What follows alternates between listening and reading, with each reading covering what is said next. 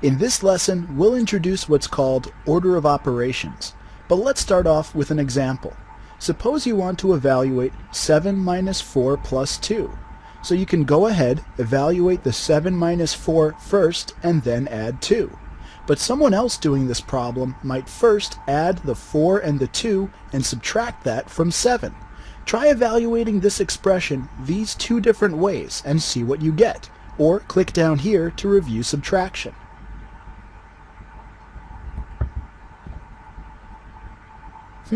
So 7 minus 4 is 3, and then adding 2 gives you 5. And down here, 4 plus 2 is 6, and then 7 minus 6 equals 1. So evaluating this expression two different ways gives you two different answers. And that's no good. That's why in math we have what's called an order of operations.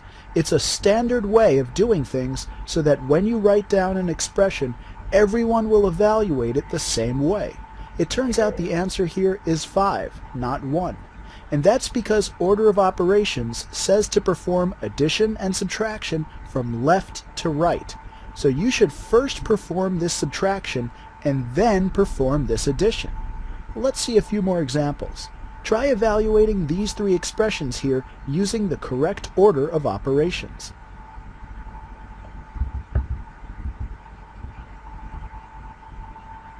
Excellent! You evaluated these expressions from left to right, and here are the answers you found. So what about other operations, like multiplication and division? Well, suppose you have this expression, 24 divided by 4 divided by 2. Just like with addition and subtraction, you should also perform multiplication and division from left to right. So first, you'd evaluate 24 divided by 4, which gives you 6.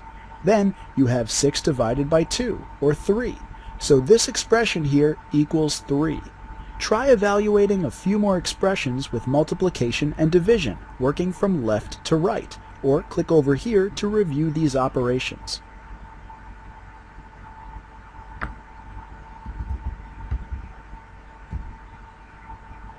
Nicely done! 2 times 6 is 12, and then dividing by 3 gives you 4.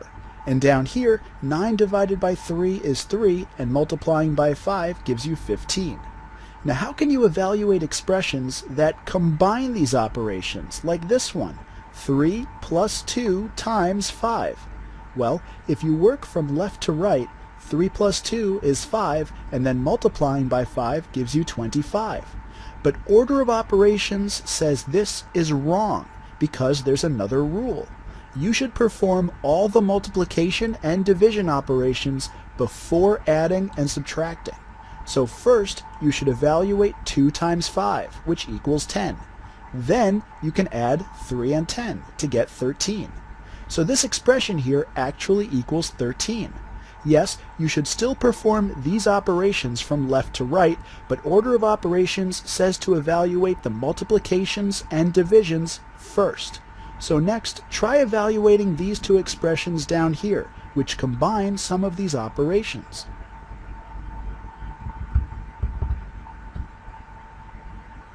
Excellent work! First, you divided 8 by 4 to get 2, and then 5 minus 2 equals 3. And over here, 3 times 6 is 18, and then subtracting 7 gives you 11. Next, let's look at a more complicated expression. Again, we first want to look at the multiplication and division. And this rule over here says we should perform these operations from left to right. So first up is 6 divided by 3, or 2. And then 4 times 7 is 28. Great! So now we're done with all the multiplying and dividing, and we can look at the adding and subtracting. 2 plus 28 equals 30. So it turns out that this expression here equals 30. Try another example, and if you get stuck, feel free to ask for a hint. Nicely done! That was tricky. This expression is equal to -10. Now let's return to a simpler expression. 3 plus 5 times 2. What if you wanted to indicate to someone that they really should add 3 and 5 before multiplying by 2? Well, there's a way to do that. You'd put parentheses around the 3 plus 5. In math, Parentheses are a way to skip to the front of the order of operations. They mean do this part first. So to evaluate this expression, you'd add 3 and 5 first because they're in the parentheses to get 8. Then multiplying by 2 gives you 16.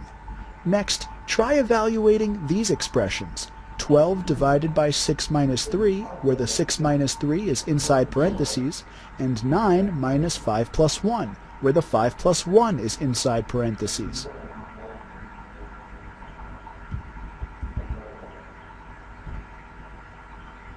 Right, over here you first evaluated what's in the parentheses. 6 minus 3, which equals 3.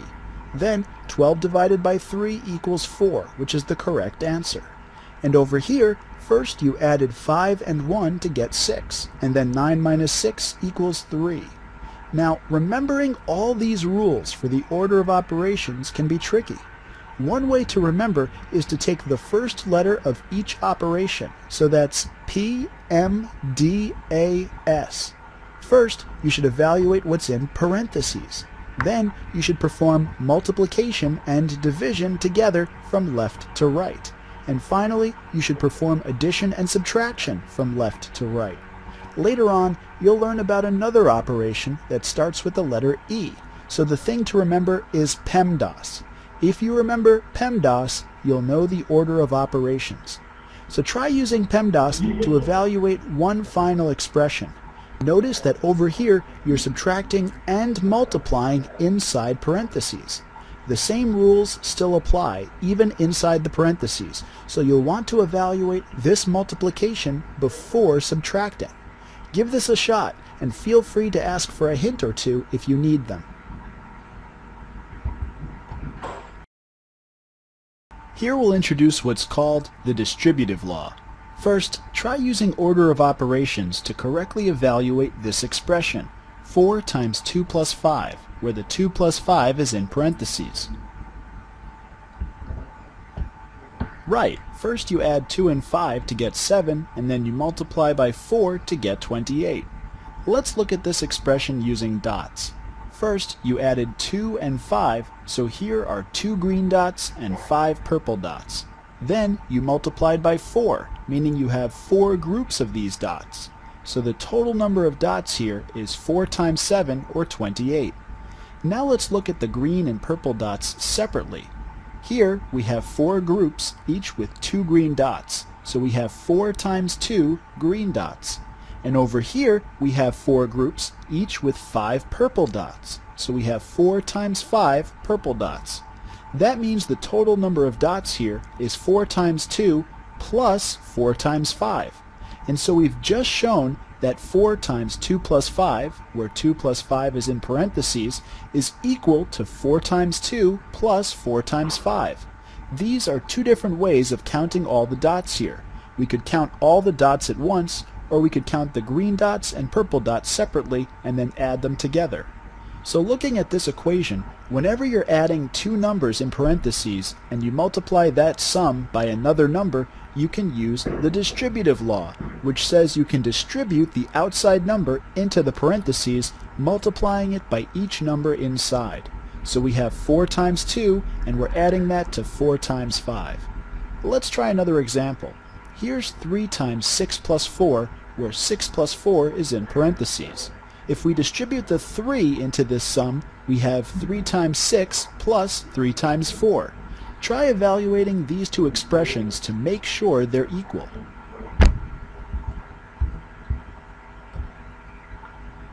Nicely done. 6 plus 4 is 10, times 3 is 30. And down here, 3 times 6 is 18, 3 times 4 is 12, and 18 plus 12 equals 30. So these two expressions are equal, and it looks like the distributive law really works. Next, try using it on this expression, 8 times 9 plus 5, where 9 plus 5 is in parentheses. And remember that this dot is another way to write the multiplication symbol. Now this expression is equal to 8 times 9 plus 8 times another number. What's this missing number? Don't worry, this is not a trick question. Exactly. Distributing 8 into 9 plus 5 gives us 8 times 9 plus 8 times 5. and you can double check to make sure these two expressions are equal. Now remember that when you're multiplying numbers, the order doesn't matter. So let's flip the order on the left side, giving us 9 plus 5 times 8. So even if the number you're multiplying by shows up after the sum in parentheses, you can still distribute. But in this case, we'll just draw the arrows going the other way. Next, let's see if distribution still works when we're subtracting numbers inside the parentheses. So let's look at 3 times 7 minus 2. 7 minus 2 is 5 times 3 is 15. So this expression equals 15. If we evaluate this with dots, we can start with 7 and then subtract 2. And then we have 3 groups of these dots. So the total number of remaining dots, after we removed these dots over here, is 3 times 5, or 15. But you can also think of this as starting with all 3 times 7 dots, and then removing, or subtracting, this group of 3 times 2 dots over here, again leaving us with the 3 times 5 green dots. So sure enough, 3 times 7 minus 2 equals 3 times 7 minus 3 times 2. So distribution also works with subtraction. When you're taking the difference inside parentheses and then multiplying by a number, you can distribute that number into the difference. Here's another example. 4 times 8 minus 3. Distributing, we get 4 times 8 minus 4 times 3. Evaluate these two expressions and hopefully you'll get the same result for each one.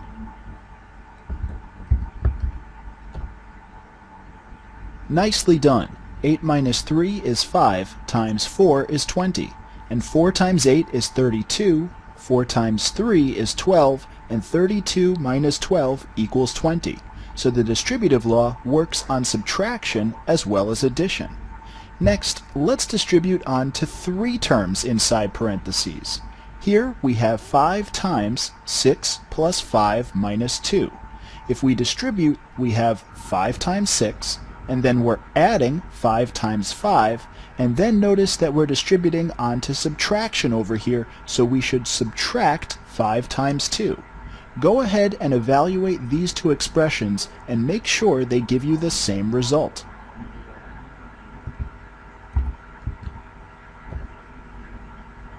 Right, so in this top expression, 6 plus 5 is 11, and then subtracting 2 gives you 9.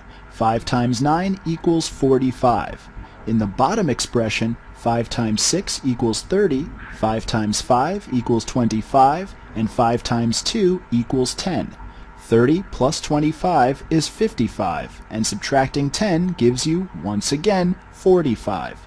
So sure enough, these two expressions are equal.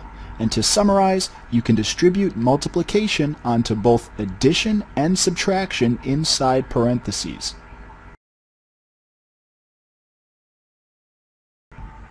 Okay, it's time to discover what happens when we multiply negative numbers. But first, let's look at an example of multiplying a negative number, like negative 3, by a positive number, like 4. Well, this means we're taking negative 3 and adding up 4 of them. So negative 3 plus negative 3 plus negative 3 plus negative 3. What does this sum equal?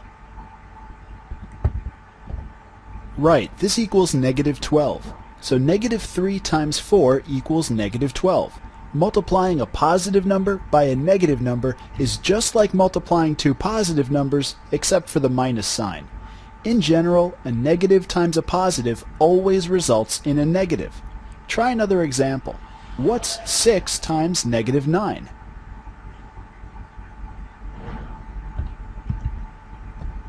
Exactly. While 6 times 9 equals positive 54, 6 times negative 9 equals negative 54. Next, what do you think happens if we were to multiply negative 8 by 0? In other words, if you have 0 groups of negative 8, how much do you have? Exactly. Any number times 0 equals 0, even when that number is negative. Next, we'll discover what happens when you multiply one negative number by another negative number. But first, let's make sure you remember the distributive law. Suppose I'm multiplying negative 5 by 7 plus 3, where 7 plus 3 is in parentheses. Which of these expressions equals this one? and click down here if you'd like to review the distributive law instead. Exactly, these two expressions are equal. Whenever you add or subtract numbers inside parentheses and then multiply that sum or difference by another number, you can distribute the outside number. So we have negative 5 times 7, and we're adding that to negative 5 times 3. Let's try another example. Instead of this 3 here, suppose we have negative 7. So we have 7 plus negative 7 inside the parentheses, which equals 0. So then what does this expression equal? Right, 7 plus negative 7 equals 0 times negative 5 is still 0. Another way to evaluate this expression would be to use the distributive law again. So we have negative 5 times 7 plus negative 5 times negative 7. And this must also be equal to 0. And notice that we're multiplying two negative numbers over here. You already found that a negative times a positive is negative. So negative 5 times positive 7 equals negative 35. And that means negative 35 plus this product is equal to 0. So then what must this product, negative 5 times negative 7, be equal to in order for this equation to be true? Excellent. So in order for this to add up to 0, this product had better equal positive 35. So negative 5 times negative 7 equals positive 35. In general, multiplying two negatives together will always give you a positive. And as you found, this is a direct consequence of the distributive law. Try another example. What's negative 3 times negative 4? Right, negative 3 times negative 4 equals positive 12. Sometimes you'll hear people say that the minus signs cancel out, giving you a positive number. So to summarize, multiplying two positives gives you a positive, a negative times a positive always gives you a negative, and multiplying two negatives gives you a positive again. Let's see if you got the hang of this. Try evaluating these four expressions.